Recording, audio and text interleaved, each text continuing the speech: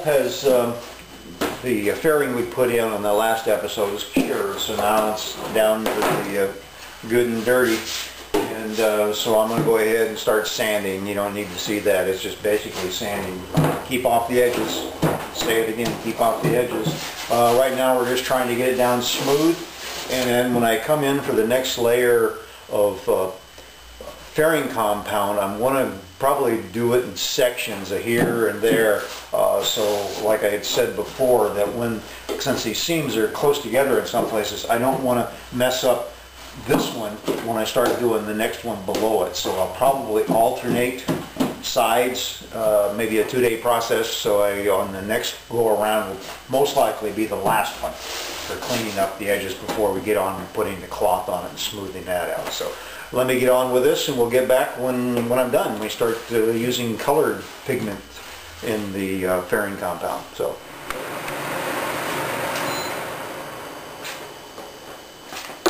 Just turn off my Jet 1000B air filter up in the ceiling there. Some of you may know I have it.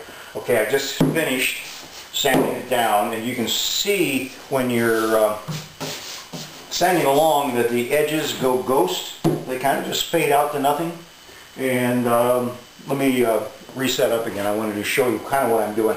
Also went around with my, I must put it away, my pencil, and I've been marking the spots I want to come back with the colored pigment added to the fairing compound. But it doesn't look like I'm going to have too much to have to do. And like I said in the last video, that 6-ounce cloth is heavy enough that it spans a lot of the problems, little dings and divots and little undulations along the side. It'll cover a lot of that up. And then there'll probably be very little, if any, fairing at all once I get the 6-ounce cloth in. But I've got to wipe it down and let it set for the night, and then tomorrow I'll do that again. But let me zoom in here close for show you how the sanding the edges feather out. You can see in here where I've got my been sanded down, and you can see how the fairing goes from dark white and then just kind of disappears into the wood again. And I really don't feel any kind of edge in here at all until I get up into the area where I haven't sanded on the oops.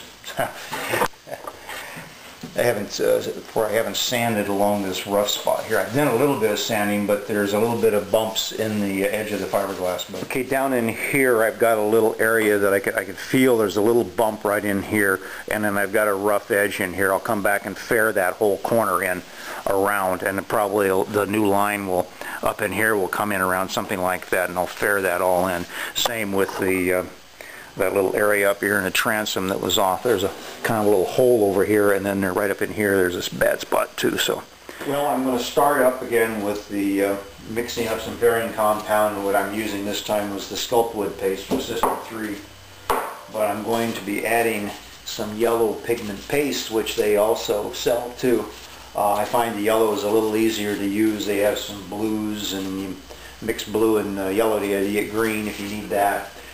They have black too, but that stuff is insidious because it gets on everything, and it just takes a little bit to turn everything black. So I like to use yellow. So let me go ahead and mix up some, put the two halves together, and then I'll put a dollop of the yellow on top and then mix it all up. Normally they would say, you know, mix the other two together before you add the color, and to lighten up on part A, because the System 3's pigment pastes are made out of Part A epoxy with color pigments added to it. So, but it's such little goes a long ways that I don't worry about offsetting the ratio a little bit. You can be off 10% a little bit between A and B, and it'll still set up and cure fine. So let me get that done. I'll come back a little bit here, and I've got what I think is enough Part A in the line to come up to my first line here. But I always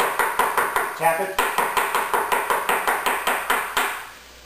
and then I can look inside and say, yes, it's settled down to that line. So I'll add the Part B now and do the same thing. Tap it down so it's up on this other line, and my lights are flickering on it. I've got my A and B up to the mark here and tamped down. Now I'll go ahead and pull the lid off the little yellow guy here.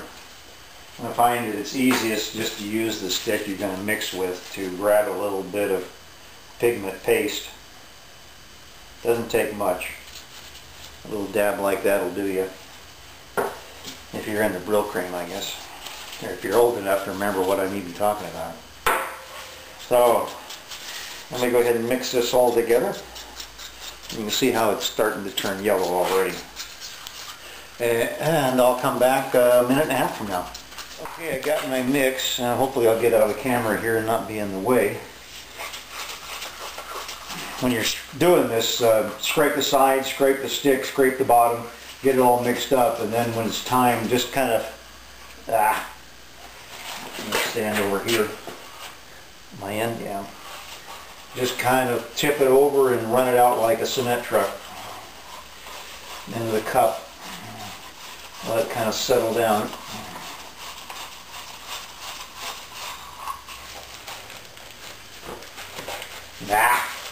Okay, we're going to start in here on this transom part and put in a little color up in here where I think it's a little thin.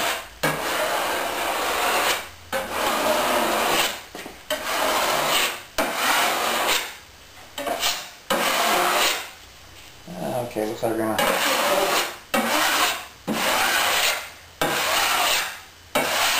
fill in that whole thing. Okay, I can look at that.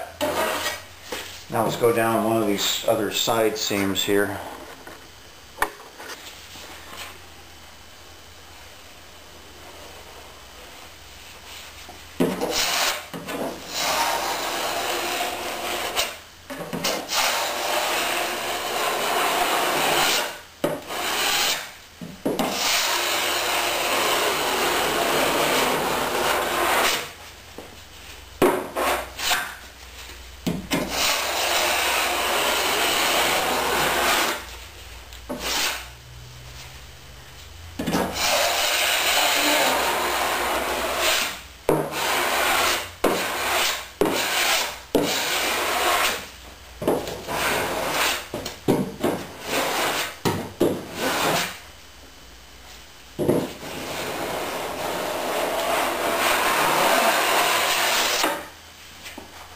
Okay, pretty much just like that. I'll do some work around the bow here too. I've got some spots that I want to fix up.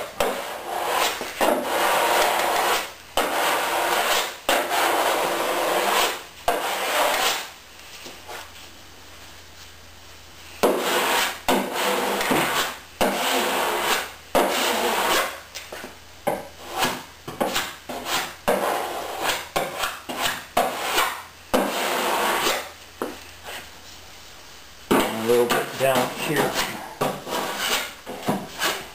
Some of this down on the bottom that'll be below the 6-ounce cloth.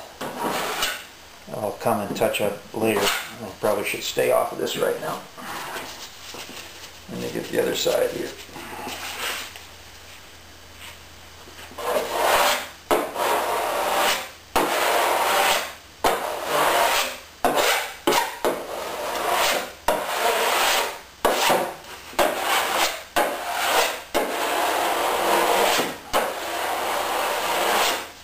You can see the wood coming through when you come back to these other scrapes.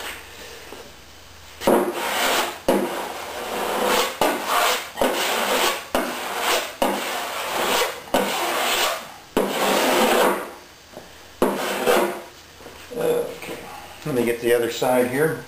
I don't know if you can see that or not. We do it. Same thing.